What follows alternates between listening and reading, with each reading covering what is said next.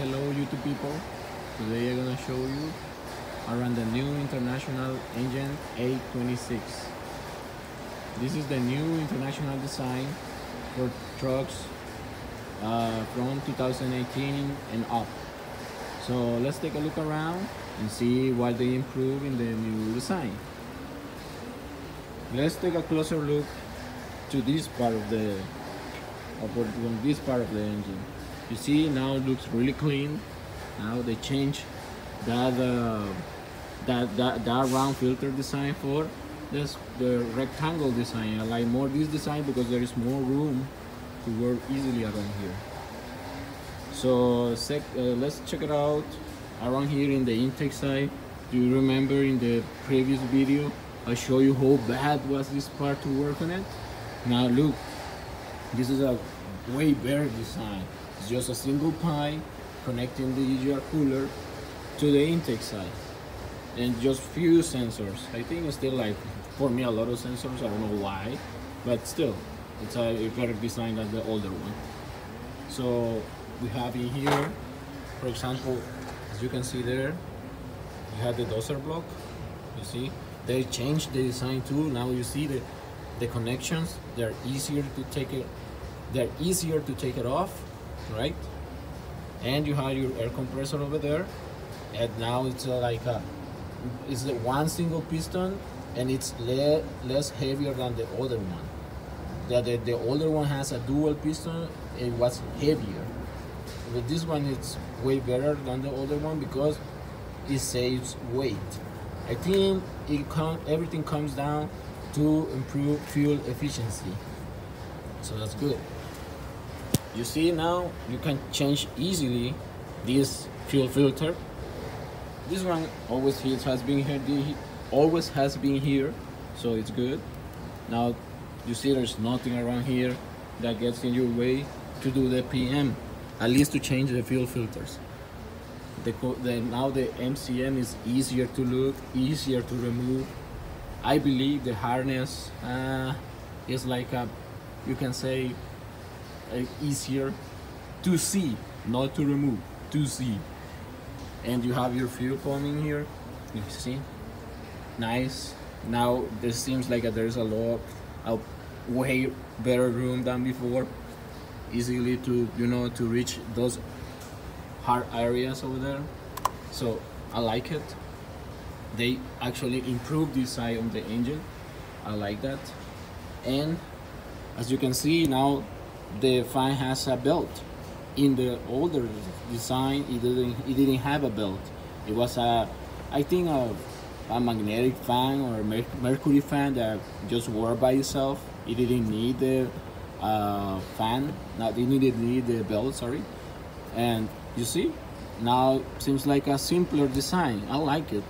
I feel they really improved this design compared to the older one. So as far as you can see on this side, everything looks more cleaner, simple to do. If you wanna do some work, seems like it's gonna be less time consuming than before. Before they have a lot of accessories and a really hard time to remove things. So that's good. Even the priming pump comes in a better. Sorry, you have grease in my hand right now. Let me clean it a little bit. Okay, so you see, now this priming pump is easier to reach and easier to use. All right, so those are the things that, as far as I can see right now, they updated on this new design. So I'm glad the International heard their customers and they actually improve it. Now let's check the other side of the engine.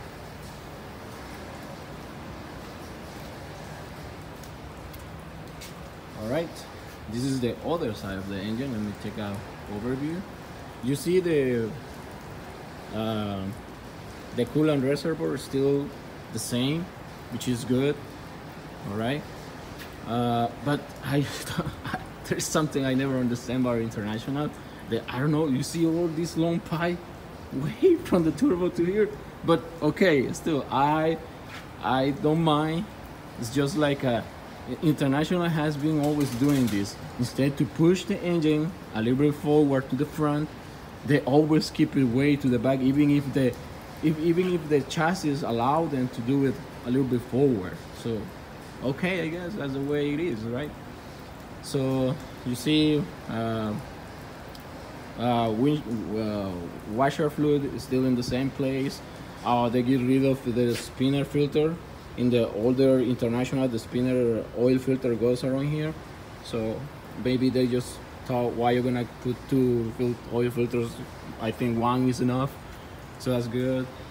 You see the EGR cooler now goes in a better place than the other one, which I like it. I really like the change, that stupid design, way complicated. You can see now this is the crankcase, the oil crankcase breather behind this harness. Seems like a little bit easier to remove. Not sure about it. So it has something to be seen. This is the oil filter. So it seems like Cascadia design. Oh, that's sorry, DD15 design. But I'm glad that they really improved it.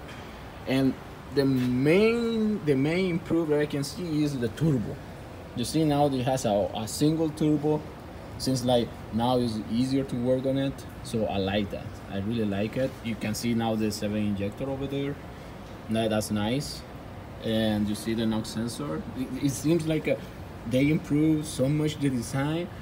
And now, yeah, I can say as technician, it seems like a couple of things can be easier than before to work on this design. So glad to that. You see EGR bulb goes way up there. That's the EGR bulb over there. So yeah, I like it. It seems like International finally got it a little bit better. Let's see how it works in the long run. This is a new truck. This has like probably like 500 miles only, guys. So let's see what happened at the end, right? You can see the starter motor over there. In the older design, seems like a pain to change the starter. I never had the opportunity to change it, but like, damn, it seems like so complicated. But now it seems like a more technician friendly, you can call it like that. And all this space looks completely free. Where before they have like one cooler here for the turbos, and it has like another things in here. I'm like, wow. But compared to the older one, like, yeah, it looks really good. In the front, the only improvements, as I told you guys, the only thing different I can see is just the fan. It's just the fan is different now, the fan clutch. But anything else in the front looks the same. So in few words, International improved the design, just changing the accessories all around the engine.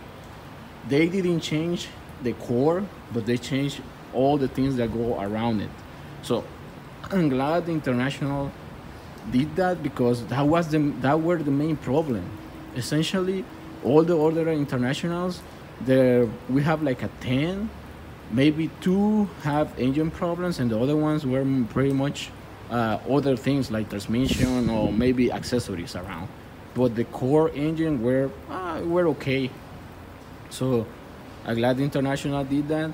And as I told you guys, this is the major improvement, the turbo.